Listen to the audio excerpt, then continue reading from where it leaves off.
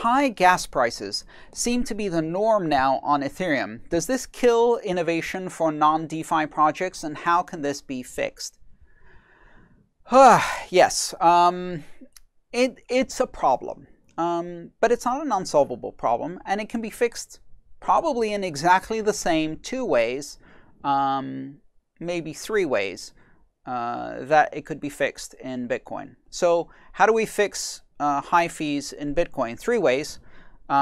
Increase the underlying block size, which creates problems with decentralization elsewhere.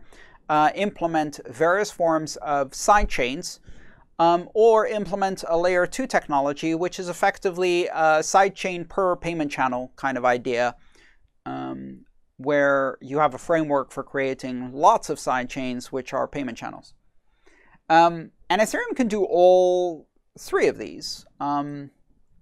But again, Ethereum already has a much bigger blockchain, because it's recording a lot more information in order to keep state of smart contracts and record the data that these smart contracts rely on. So it already has a bigger problem than Bitcoin in terms of the growth, the accelerated growth of the underlying blockchain. So how is this fixed? Well, the first fix is with the introduction of Ethereum 2.0, we have a concept called sharding. And what sharding does is essentially it partitions the blockchain into a number of, let's call them sidechains or shards, that contain a subset of the data and then synchronize with each other. Then another way is to use layer 2 technologies. And layer 2 technologies such as Raiden and opportunistic rollup and ZK rollup are already deployed on Ethereum and will continue to grow to address this underlying problem. Now let's take a step back and look at this from a philosophical and strategic perspective. I don't want to say told you so, but I am going to say told you so. We've been having this conversation for a long time in Bitcoin. Back in 2014, 2015 already, this conversation about scaling and low fees had already started. And at that time, many people in the Ethereum space made two claims that proved to not age well. One of them was that this entire debate caused a lot of drama in Bitcoin and demonstrated how toxic the Bitcoin culture was. And the other claim was that Ethereum could do it better, cheaper, faster, and fees and block size was not going to be a problem for Ethereum. Both of those claims ended up being untrue. First of all, as soon as we had very serious issues to debate in the Ethereum space, some toxic attitude came out there too. And a lot of the early kumbaya feeling that existed in Bitcoin too, or also in 2012, 2013, everybody was kumbaya in Bitcoin, quickly disappeared in Ethereum also once you had significant controversy to debate.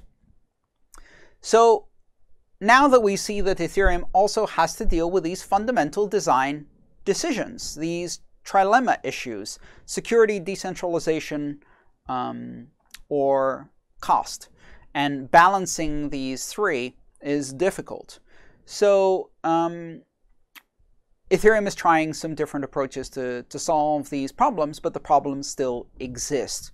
And here's the underlying lesson for all of the other chains that say, we can be cheap, we can be secure, and we can be decentralized all at once because of our latest Widgetorama 3000, which solves all of these problems through the application of magic quantum tangle chains, whatever.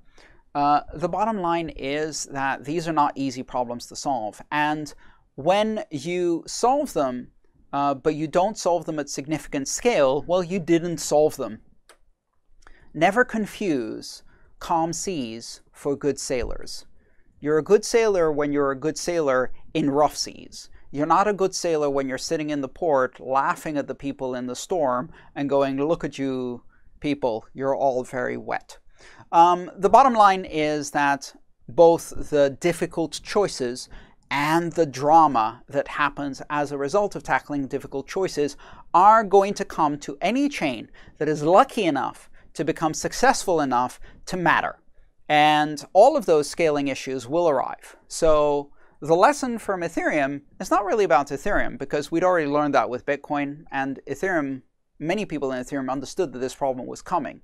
The lesson here is for many of the other systems that pretend that these problems are not there or won't happen to them, and they will.